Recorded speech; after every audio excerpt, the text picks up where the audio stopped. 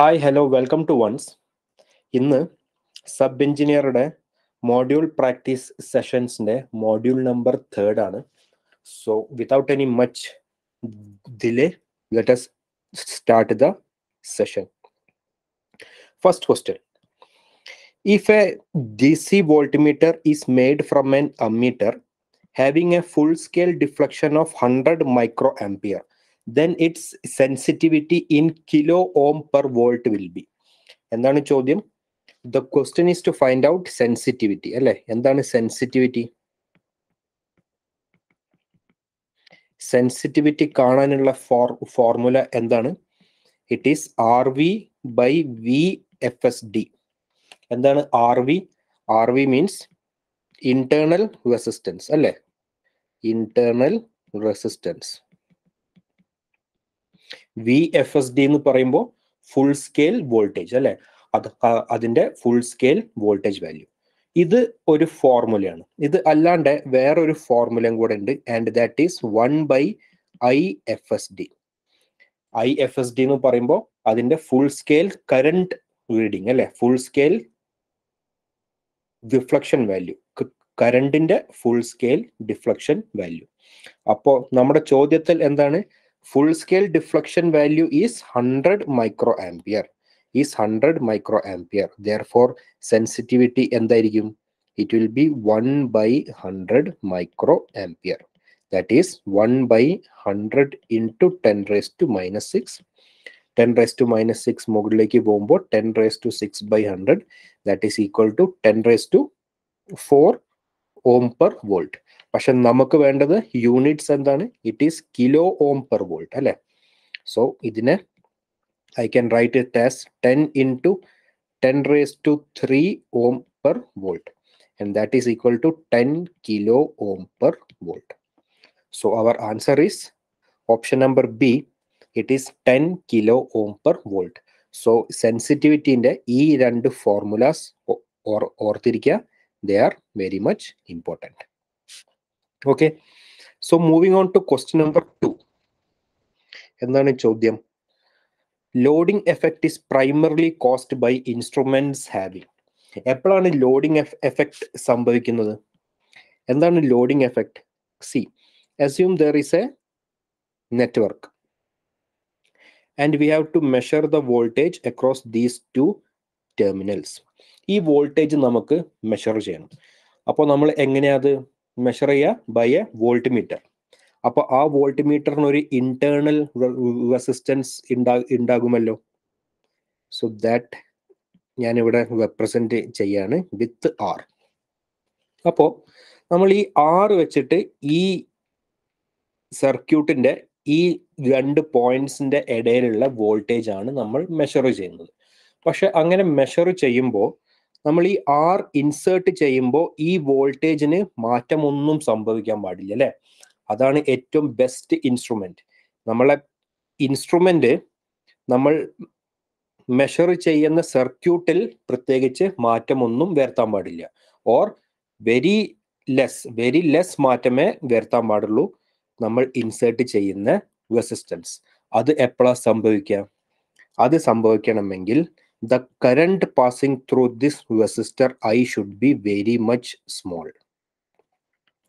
ഇനി ഈ കറണ്ട് എപ്പോഴാണ് സ്മോൾ ആവുക? കറണ്ട് സ്മോൾ ആവണമെങ്കിൽ the value of R should be high അല്ലെ. or in short നമുക്ക് പറയാൻ സാധിക്കും R high ആണെങ്കിൽ I will be small. എന്താണ് I? The current passing through the instrument will be small and loading effect will be small. Loading effect will be small.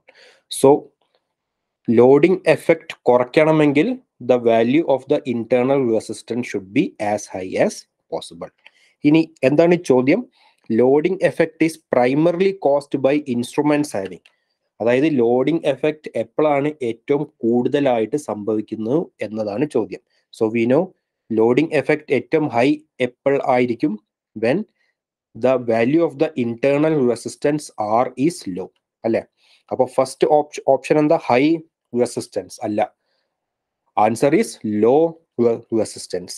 Second is high sensitivity, low sensitivity, and high range. So ഇവിടെ നമുക്ക് ആവശ്യം സെൻസിറ്റിവിറ്റിയും internal റെസിസ്റ്റൻസും തമ്മിലുള്ള relation ആണ് അല്ലേ? എന്തായിരുന്നു sensitivity? നമ്മൾ തൊട്ട് മുമ്പത്തെ ചോദ്യത്തിൽ നോക്കിയതുള്ളൂ. എന്താണ് sensitivity? Is RV by VFST. എന്താണ് RV? Internal resistance of the meter or internal resistance of the voltmeter. So loading effect is primarily caused by instruments having low value of R, alle? Having low value of R, or in other words we can say having low sensitivity. Having low sensitivity. So ഈ ചോദ്യത്തിന്റെ answer എന്തായിരിക്കും? It will be option C, low sensitivity. അതായത് law sensitivity ആണെങ്കിൽ അതിന്റെ internal resistance law ആയിരിക്കും. അത് കാരണം loading effect will be high. Okay, so that was question number 2. Now let's move on to question number 3. A 0 to 10 ampere ammeter has a guaranteed accuracy of 1% of full scale deflection. The limiting error while reading 2.5 ampere will be. അപ്പോൾ എന്താണ് ചോദ്യത്തിൽ? it is given that guaranteed accuracy. How much? Guaranteed accuracy error is 1%, അല്ലേ? 1% of what? 1% of full scale deflection. ഇവിടെ എത്രയാണ് full scale deflection? ഇവിടെ full scale deflection 10 ampere ആണ് അല്ലേ? So guaranteed accuracy error will be 1% of 10 ampere. And what is 1% of 10 ampere? It is 1 by 100 into 10, or 1 by 10, or 0.1 ampere. അതായത് 0 to 10 ആംപിയറിന്റെ ഇടയിലുള്ള ഏത് value measure ചെയ്യുകയാണെങ്കിലും the maximum error possible is 0.1 ampere. Okay, അതാണ് guaranteed accuracy error. Maximum possible error guaranteed ആണ് 0.1 ampere. അതിനെക്കാട്ടിലും കൂടുതൽ error is not possible. So ഇവിടെ നമ്മൾ measure ചെയ്യുന്ന വാല്യൂ ഈസ് 2.5 ആംപിയർ അല്ലേ? മെഷർ ചെയ്യുന്ന value 2.5 ampere and error we have found out is 0.1 ampere. So what will be the limiting error? Or ചോദ്യം it is percentage error, like percentage limiting error. It is error by measured value into 100. എത്രയാണ് error? It is 0.1. Measured value is 2.5 into 100. So 100 into 0.1 is 10. 10 by 2.5. Our answer is 4%. So 2.5 ampere measure ചെയ്യുമ്പോൾ you will have a error of 4%. So answer is option C, 4%. Okay, next question. A meter reads 127.50 volt and the true value of the voltage is 127.43 volt. Calculate the static error. Very simple അല്ലേ? എന്താണ് static error? Measured minus true ആണോ അതോ true minus measured ആണോ? Error is always EMT. And what is EMT? Error is equal to measured minus true value. Error is always equal to measured minus true value. ഇവിടെ measured value is 127.50 minus true value is 127.43. So the answer will be 0.07 volt. Okay, so option C is the correct answer, 0.07 volt. Moving on to question number 5. The most suitable material for spring in majority of the instruments except in low resistance instruments is. ഇത് നമുക്ക് എല്ലാവർക്കും അറിയാവുന്ന ചോദ്യമാണ്. ഇൻസ്ട്രുമെന്റ്സിൽ usually spring or control spring ആയിട്ട് നമ്മൾ use ചെയ്യുന്ന material it is phosphor bronze. It is phosphor bronze. And ഇൻസ്ട്രുമെന്റ്സിൽ നമ്മൾ magnets ആയിട്ട് മാഗ്നറ്റ് ഉണ്ടാക്കാൻ വേണ്ടി യൂസ് ചെയ്യുന്ന മെറ്റീരിയൽ ഇറ്റ് ഈസ് അൽനിക്കോ. എന്താണ്? Alnico. Alnico is N alloy of alnico അല്ലെ. Al four aluminium, Ni four nickel and CO four cobalt. ഈ ഒരു material ആണ് നമ്മൾ മാഗ്നറ്റ് ഉണ്ടാക്കാൻ വേണ്ടി യൂസ് ചെയ്യുന്നത്. ഇത് അല്ലാണ്ട് മെറ്റീരിയലിന്റെ നമ്മൾ അമ്മീറ്ററിൽ നമ്മൾ ഷണ്ട് റെസിസ്റ്റൻസ് ഒക്കെ യൂസ് ചെയ്യില്ലേ? അതായത് അമ്മീറ്ററിന്റെ റേഞ്ച് എക്സ്റ്റൻഷന് വേണ്ടിയിട്ട് നമ്മൾ ഷണ്ട് റെസിസ്റ്റൻസ് യൂസ് ചെയ്യും. അപ്പോൾ ആ ഷണ്ട് റെസിസ്റ്റൻസ് നമ്മൾ ഉണ്ടാക്കുക വിത്ത് Constantine or with മാംഗനിൻ. Why constantin and manganese? Because they have very low temperature coefficient of resistance. They have very low temperature coefficient of resistance. അതായത് ഒരു അമ്മീറ്ററിന്റെ റേഞ്ച് എക്സ്റ്റൻഷന് വേണ്ടി നമ്മൾ പാരലൽ ആയിട്ടൊരു റെസിസ്റ്റൻസ് കണക്ട് ചെയ്യുമ്പോൾ നമുക്ക് അറിയാം maximum current flows through that resistance. അപ്പോൾ കൂടുതൽ കറണ്ട് ഫ്ലോ ചെയ്യുമ്പോൾ അവിടെ കൂടുതൽ ലോസസ് ഉണ്ടാവും, അവിടെ കൂടുതൽ ഹീറ്റിംഗ് ഉണ്ടാവും. അപ്പോൾ ആ ഹീറ്റിംഗ് കാരണം റെസിസ്റ്റൻസിന്റെ വാല്യൂ മാറാൻ പാടില്ല. അവിടെ റെസിസ്റ്റൻസിന്റെ വാല്യൂ മാറിയാൽ ഇറ്റ് വിൽ കോസ് എറേഴ്സ്. അപ്പോൾ ആ എറേഴ്സ് ഒഴിവാക്കാൻ വേണ്ടിയിട്ട് shunt resistances R made up of Constantine and manganese. Okay, now let's move on to question number 6. In induction type of meters, maximum torque is produced when phase angle between two fluxes is. Induction type of meters ലാണ് ചോദ്യം. അപ്പോൾ നമ്മൾ usually പഠിക്കുന്നത്, ആദ്യം നമ്മൾ എപ്പോഴും മെഷർമെന്റ്സിൽ പഠിക്കുന്ന first metre it will be PMMC അല്ലെ. It will be PMMC. PMMC ല് what is the formula four deflection torque? TD will be equal to Bina അല്ലെ, BINA. സോ ഇവിടെ we can say theta is proportional to I അല്ലെ. ഇവിടെ I ആണ് അല്ലെ. So our measurement theta is proportional to I, or we say PMMC can measure only DC values അല്ലെ. അപ്പോൾ ഇതിന്റെ scale എങ്ങനെ ആയിരിക്കും? Scale will be linear. ഇതാണ് PMMC. നെക്സ്റ്റ് നമ്മൾ മെഷർമെന്റ്സിൽ പഠിക്കുന്നത് ഇലക്ട്രോ ഡൈനാമോമീറ്റർ അല്ലെ. ഇലക്ട്രോ ഡൈനാമോമീറ്റർ, ഇതിന്റെ ടോർക്കിന്റെ equation it is TD is proportional to I² dm by d theta. ഇവിടെ dm ആണല്ലേ വരിക, മ്യൂച്വൽ ഇൻഡക്ടൻസ്.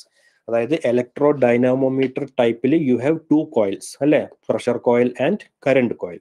സോ ഇവിടെ dm by d theta ആയിരിക്കും വരിക. ഇവിടെ theta is proportional to I² വന്നത് കൊണ്ട് തന്നെ this can read both AC and DC. And ഇതിന്റെ സ്കെയിൽ എന്താണ്? സ്കെയിൽ ഈസ് നോൺ ലീനിയർ അല്ലെ. I² ആണ് അല്ലെ. It is proportional to square. So the scale will be non linear. Next ഇതിൽ വരുന്നതാണ് MI, മൂവിങ് അയൺ അല്ലെ. MI moving iron. മൂവിങ് അയണിന്റെ കേസിൽ torque is equal to half I² dl by d theta. ഇവിടെ self inductance ആണ് dl by d theta. So theta is again proportional to I² ആയതുകൊണ്ട് തന്നെ this metre can measure both AC and DC. Again scale is known linear. അതിന്റെ ശേഷം നമ്മൾ പഠിക്കുന്ന metre ആണ് induction type of metres. എവിടെയാണ് induction type of metres use ചെയ്യുന്നത്? Mainly it is used in energy metres അല്ലെ. Energy metres. ഇവിടെ ടോർക്കിന്റെ equation is TD proportional to F phi1 phi2 sin delta. Okay, TD is proportional to F phi1 phi2 sin delta. F എന്താണ്? F is frequency.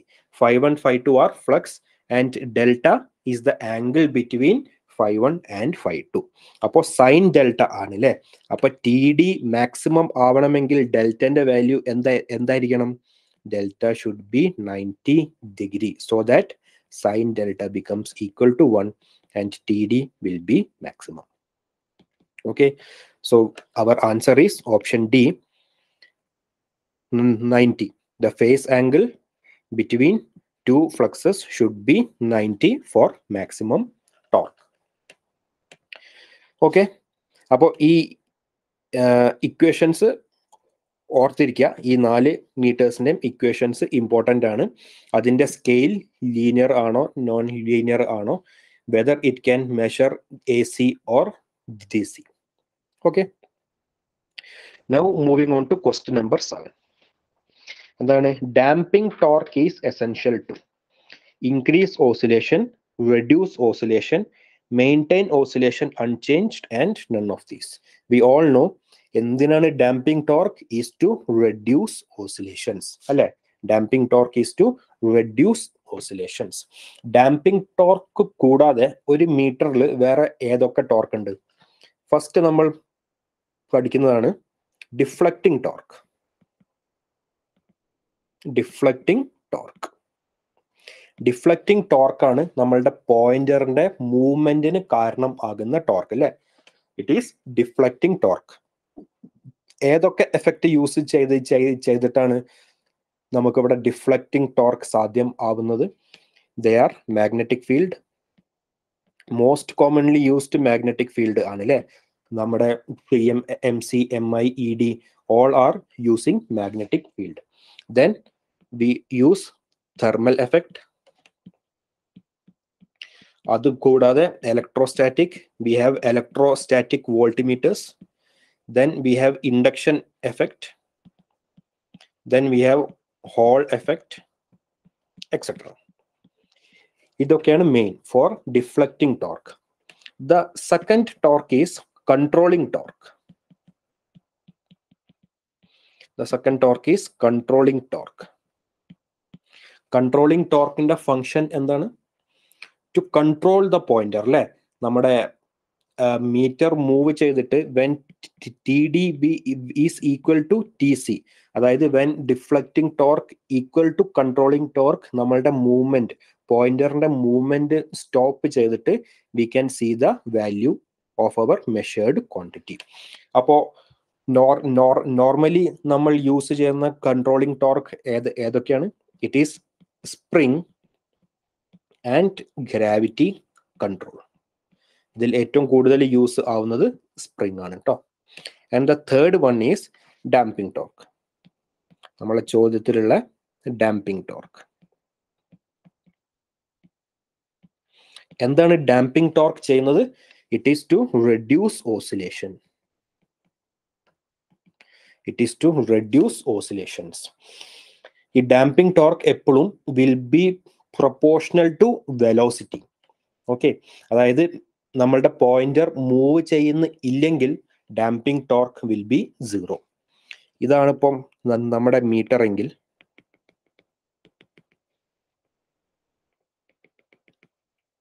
ഇവിടെയാണ് ഇപ്പോൾ ഒരു 10 ampere. Okay, അപ്പൊ ഈ 10 ആംപിയറിലേക്ക് ഒരു 10 ampere current നമ്മൾ പ്രൊവൈഡ് ചെയ്യുകയാണെങ്കിൽ ഈ മീറ്റർ മെല്ലെ മൂവ് ചെയ്ത് 10 ആംപിയറിന് ഇതിന് സ്റ്റോപ്പ് ചെയ്യാൻ സാധിക്കില്ല. വൈ?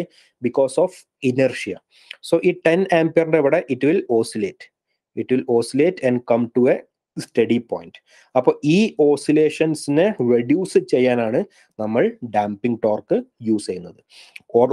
ഓർത്തിരിക്കുക, when the pointer movement is 0 or when the pointer velocity is 0, damping torque will be always 0. Okay, നമ്മൾ മെയിൻ ആയിട്ട് യൂസ് ചെയ്യുന്നത് ഏതൊക്കെ ടൈപ്സ് ഓഫ് ഡാമ്പിംഗ് ടോർക്ക് ആണ്? Mainly it is air friction damping, fluid friction damping, and the last one is eddy current damping.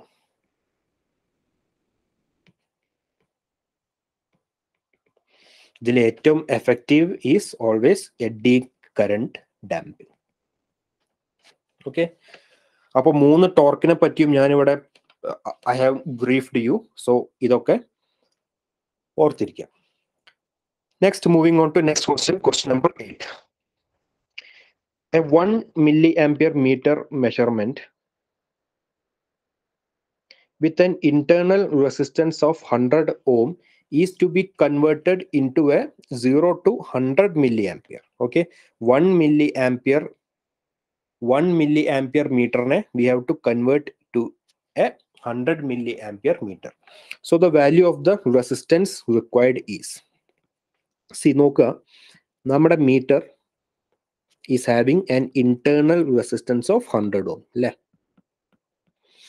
ഈ 100 ohmil pass ചെയ്യാൻ പറ്റാവുന്ന maximum current എത്രയാണ്? It is 1 milliampere. It is 1 milliampere. ഇതാണ് നമ്മുടെ metre. 1 milliampere full scale value and having an internal resistance of 100 ohm. പക്ഷേ നമുക്ക് എത്ര measure ചെയ്യണം? We have to measure 100 milliampere അല്ലേ? We have to measure 100 milliampere. അപ്പോൾ ഈ 100 milliampere-ൽ 1 milliampere മാത്രമേ മീറ്ററിൽ കൂടെ എനിക്ക് പാസ് ചെയ്യാൻ സാധിക്കുള്ളൂ. അപ്പോൾ ബാക്കി 99 milliampere ഞാൻ എന്ത് ചെയ്യണം? ഇവിടെ ഒരു ഷണ്ട് റെസിസ്റ്റൻസ് പ്ലേസ് ചെയ്തിട്ട്, shunt resistance with a value of R place ചെയ്തിട്ട് ബാക്കി 99 milliampere ഈ ഷണ്ട് റെസിസ്റ്റൻസിലൂടെ ഞാൻ പാസ് ചെയ്യണം. Okay, so അമ്മീറ്ററിന്റെ full scale value increase ചെയ്യാൻ വേണ്ടിയിട്ട് I will always use A resistance in parallel with the metre. ഇനി volt മീറ്ററിന്റെ FSD full scale value increase ചെയ്യാൻ വേണ്ടിയിട്ട് എന്ത് ചെയ്യും? We will add a resistance in series with the meter. Okay, so ഈ രണ്ട് resistances എന്താണ്? They are in parallel. So parallel ആണെങ്കിൽ the voltage across the meters will be same അല്ലേ? So what is the voltage? 1 milliampere into 100 is equal to 99 milliampere into R അല്ലേ? Voltage V is equal to IR ആണ് ഞാൻ ഇവിടെ use ചെയ്തിരിക്കുന്നത്. So what will be the value of R? R will be 100 by 99 ohm. It is approximately equal to 1.01 ohm. So our answer will be option D, 1.01 ohm. Okay. Okay. Moving on to next question, question number 9. A current of 10 plus 6 sin omega t plus 30 ampere is passed through 2 meters. They are PMMC meter and a moving iron instrument. The respective readings in ampere will be. അല്ല, ഏതൊക്കെ metres ആണ്? ആദ്യത്തേത് it is PMMC and the second one is MI. Okay, so we know PMMC reads only DC value. അല്ലേ? PMMC reads only DC value, or we can say DC value is same as its average value. MI എന്താണ് read ചെയ്യുന്നത്? MI reads AC plus DC. അപ്പോൾ AC plus DC എന്ന് പറയുമ്പോൾ it is always RMS value. RMSൽ എന്തൊക്കെ ഉണ്ട്? AC-യും ഉണ്ട് and DC is also there. So PMMC read ചെയ്യുക എന്തായിരിക്കും? It will be average value. And average value എന്താണ്? 10 plus 6 sin omega t-ന്റെ. See, ഈ 6 സൈനിന്റെ ആവറേജ് വാല്യൂ ഈസ് ഓൾവേസ് 0 അല്ലേ? It is A perfect sinusoid. So this value will be 0. So average value will be 10. So PMMC meter read ചെയ്യുക, it will be 10 ampere. MI instrument എന്തായിരിക്കും read ചെയ്യുക? It will read RMS value. അപ്പോൾ ഇതിന്റെ RMS value എന്താണ്? It is a DC signal plus a AC signal. So what is the RMS value? RMS value will be square root of RMS value of first square plus RMS value of second square. അപ്പോൾ ആദ്യത്തെ RMS value എന്താണ്? The first is 10. It is a perfect DC signal. അതിന്റെ RMS value എന്താണ്? It is same as 10. 10 square. The second one is a sinusoidal signal.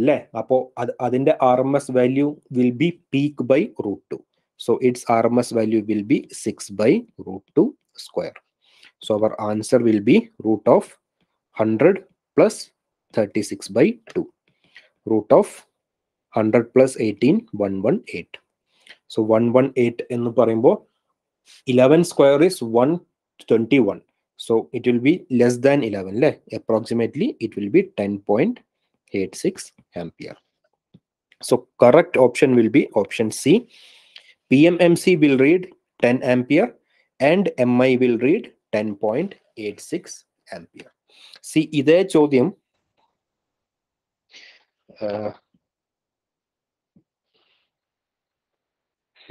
ചോദ്യം നമുക്ക് graph വെച്ചിട്ടും they can ask. Okay.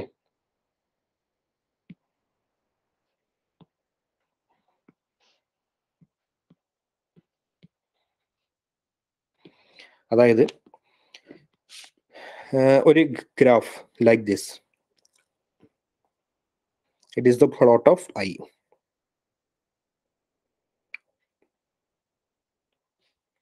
T, and values will be given like this. Okay, either 1, either 3, either 9. So they will be asked. So we will be asked ingante oru current waveform PMMC meterlooda flow cheyanengil adinte reading endayirikkum you have to find out the average value. PMMC le you have to find out the average value, and MI instruments anengil ee oru plot inde you have to find out the RMS value. Okay, so the same question can be asked in any of the ways. Moving on to question number 10. Two voltmeters have the same range 0 to 400 volt. Okay, the internal impedances are 30 kilo ohm and 20 kilo ohm. If they are connected in series and 600 volt is applied across them, the readings of the voltmeter. എന്താണ് ചോദ്യം? We have two voltmeters of 0 to 400 volt and they are connected in series. In series. ആദ്യത്തെ internal impedance is 30 kilo ohm. Second one is 20 kilo ohm. And this voltage is 600 volt. So they are asking what is V1 and V2. ഇത് V1, ഇത് V2. അപ്പോൾ ഇവിടെ apply ചെയ്യേണ്ടത് എന്താണ്? You have to apply voltage division rule. Voltage division rule apply ചെയ്താൽ what will be V1? V1 will be equal to total voltage into same resistance. അതായത് V1ന്റെ across ഉള്ള resistance, same resistance by sum of other two resistances. അതായത് 30 plus 20. So it will be 600 into 30 by 50. So 600 into 3 by 5. അപ്പോൾ 5നെ കൊണ്ട് cancel ചെയ്താൽ it will be 120 into 3. So the answer will be 360. So V1 will be 360. അപ്പോൾ V1 360 volt ആണെങ്കിൽ what will be V2? V2 will be 600 minus 360. That will be 240 volt. അല്ലേ? Or V2 കാണാൻ വേണ്ടിയിട്ടും ഈ same equation apply ചെയ്യുക. V2 will be 600 into 20 by 30 plus 20. അങ്ങനെ ചെയ്താലും you will get the same answer, V2 as 240 volt. So our answer will be 360 and 240 volt. So correct answer will be option A, 360 and 240 volt. So അപ്പോൾ ഇതാണ് module number 3rd. The next day we will see some 10 questions from module number 4. Okay, thank you all.